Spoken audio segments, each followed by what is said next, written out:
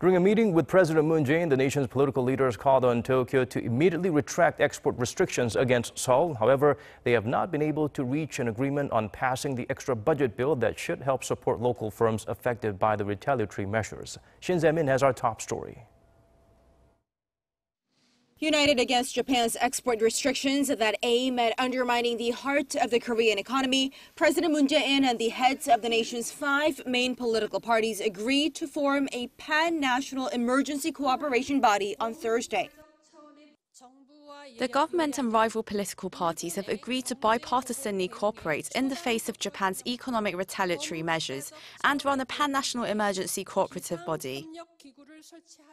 During the rare meeting, the first of its kind in over a year, President Moon Jae-in and the leaders of the parties shared a mutual understanding that Japan's export curbs are an unfair economic measure that goes against free trade principles.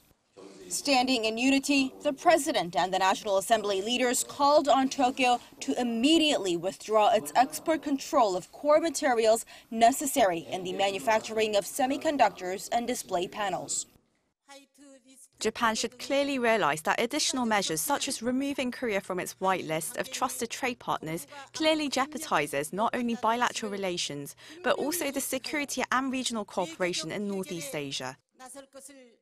As for sending an envoy to Japan, President Moon reportedly said such a deployment of a high-level official is possible at any time, but added that doesn't always mean it will be the ultimate solution and said negotiations should take place first.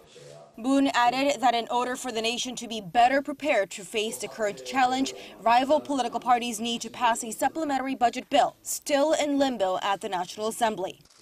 종합경정예산이 이렇게 시기를 놓치지 않도록 그렇게 협력을 해주시고 더 나아가서 소재 부품 문제에 대한 어떤 대책 이게 그 예산도 좀 국회에서 좀 충분하게 반영시켜 주시기를 당부를 드리겠습니다. Still, with the country's political leaders, both the president and the party chiefs not being able to reach bipartisan consensus on the supplementary budget bill, the issue of financial aid to Korean firms as well as the economic malaise of the Korean economy may remain challenges for the time being. Shin Se-min, Arirang News.